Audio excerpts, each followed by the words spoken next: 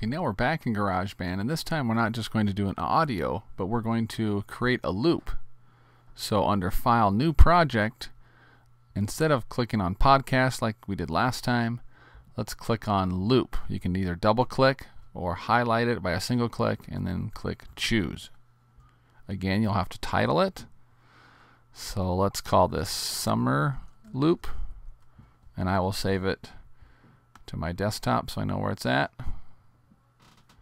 Again, we won't mess with the keys or the tempo or things like that. So click Create. Okay, once again, if you don't see the loops browser window, in this case, click on it so you can see it. That's down in your lower right hand corner. Click on that so you get this view. Now, yours may not look like this. It depends on which button you've clicked or is highlighted for you. This is the column view. That's a musical button view and a podcast song view. So let's just click on the music one this time. Okay, now what you should see upon doing that are all sorts of various buttons. I won't obviously read them all. Country, guitars, piano. And by clicking on each one of those, you'll be able to listen to various beats that Apple's provided for you. So let's just look at, let's click on beats here. And now by clicking on beats down below, I have all sorts of various beats. And to listen to them again, as always, you can double click on them and just single click to stop. And you can scroll through these and listen to the various beats. Okay, and it scrolls down for quite a while. Okay, let's try the Deep House dance beat. Okay, so if that's the one you want to start with, you can simply click and drag it and put it up in your project. And now you can see that by pressing spacebar, you can now get a little visual representation of your beat. Now that we have a beat that we have selected, and if I want to be able to see more of my screen here and I want to get rid of this browser window, I will go down to the bottom right and click on the browser or the loop button, and that closes and opens the browser. So now I have more space. Now if I want this dance beat to repeat, if I click on it, if I get my cursor just in the right area, in the top right there, you see that loop, that arrow that circles back around. Now if I have my correct beat selected in the proper area, I can click and drag this out, and as I'm dragging it to the right, it's repeating the beat, because maybe I want it to repeat 3 times. Notice I'm a little bit over 3 here, so I'll go back to 3. So now it will repeat 3 times. Z to get back to the beginning, spacebar to play it.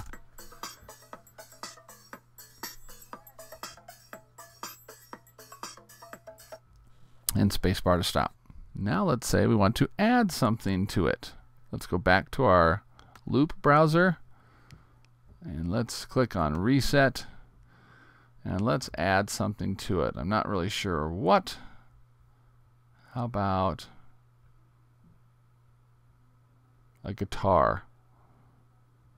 So by clicking on guitars, it brings up all the various guitar items below, and I can scroll through here and double click and look and listen.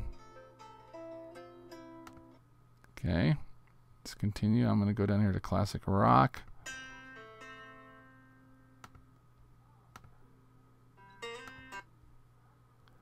Okay, how about edgy rock?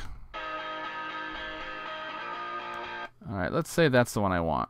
Let's drag it up here and put it in its own line, and let's just hear how this edgy rock guitar sounds with our Deep House dance beat. Z to get back to the beginning, and spacebar.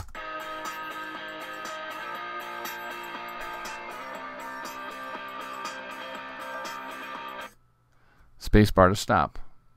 Doesn't sound too bad. So if I want this to match, I go up to the top right hand, so I get this loop, and I can drag it out. Let's say maybe I only want it to go 2. So now at this point, the edgy rock guitar will stop. Now that we have a beat and an electric guitar, let's click reset. And let's find something else to put in there. Maybe a bass. Let's go down to classic rock on the bass. Okay. Let's add that one in there. You know what? Actually, I'm not going to do that. Let's look at the alternative rock one. Ooh, no. I don't like that. 80s? The bass synthesizer. Let's put that one in there. Let's not start that one at the beginning. Let's start this one out here somewhere. Let's see how that sounds. Z to the beginning, spacebar.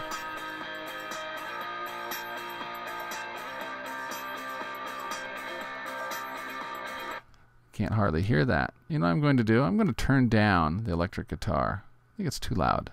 I want to be able to hear this. So I'll turn up my synthesizer bass. Let's hear how that sounds. Notice how now I can hear that. So let's drag that out like that. You can see how it starts to build on itself, and you can create your own loop for your own project. As always with GarageBand, you will have to save this. So now that we've done some changes, make sure that you go to File, Save, or Command S. Do that often so you don't lose your stuff. And once you have your loop created and you're satisfied with it, there are several things that you can do with it. Let's go to Share. Under Share, you can send it to iTunes. You can export that song, or you can burn it to a CD, or whatever it is that you think that you need to do to it, or it depends on really where it is you're going to send it or how you're going to use it later. And then when you're done, when you go to Quit GarageBand on the GarageBand, Quit GarageBand, again as before, you'll get this. Do you want to save your project with an iLife preview? I always say yes to this. That way I can see this when I'm in iMovie or other places on my Mac. The iLife signifies that all those other applications that consist or make up iLife will be able to see it. So I say yes.